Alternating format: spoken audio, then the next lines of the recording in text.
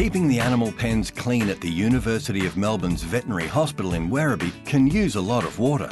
However, this isn't drinking water. Instead, staff use recycled water. The Werribee Employment Precinct is a major part of the Werribee Recycling Scheme.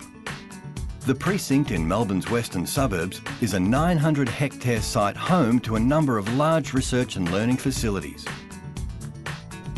These include the University of Melbourne's Veterinary Hospital, Victoria University, City West Water's Standpipe Facility, and Werribee Mercy Hospital.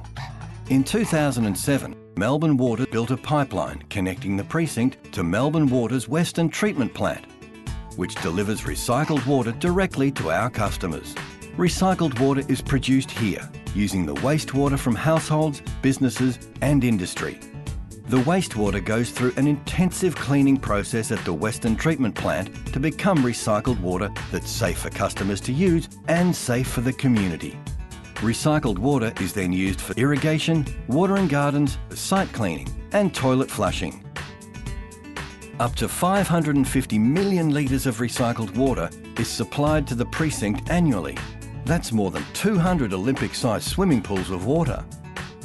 MacKillop College in Werribee also receives recycled water from the same pipeline. Recycled water is used to water gardens and sporting grounds and for toilet flushing. The college was the first City West Water customer to receive recycled water and greatly benefited from being able to water their grounds during the drought. While the drought was on, Werribee was a very barren sort of looking place, very dry and very browned off. At MacKillop we'd use quite a lot of the recycled water, especially on our sports fields.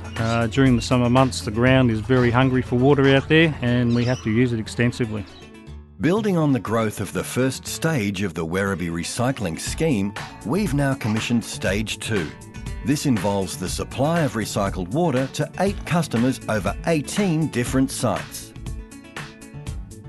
Some of our new customers include Federation Residential Village in Werribee, 6 schools in Hoppers Crossing and the Point Cook area, and Wyndham City Council open space areas. The expansion is expected to add another 200 million litres of recycled water demand to the area when all sites are connected to the supply network. The Werribee Recycling Scheme was originated in the middle of the drought, when water restriction was in full swing. City West Water worked with a number of customers, including Werribee Employment Precinct and the Wyndham City Council, to look for alternative ways to supply them with the water without impacting on the drinking water system. Recycled water is beneficial because it is not affected by water restrictions. It saves valuable drinking water, and also the water is treated to a standard that's tailored for its users. For example, Class A water, which is the highest class, is suitable for irrigation, toilet flushing and washdown. Customers have been very enthusiastic about the use of recycled water, and that's why we have expanded the project. Stage 2 includes supplying to the Point Cook and Hoppers Crossing area. Our customers include a number of schools and council. The customers will be using the water for irrigation and toilet flushing.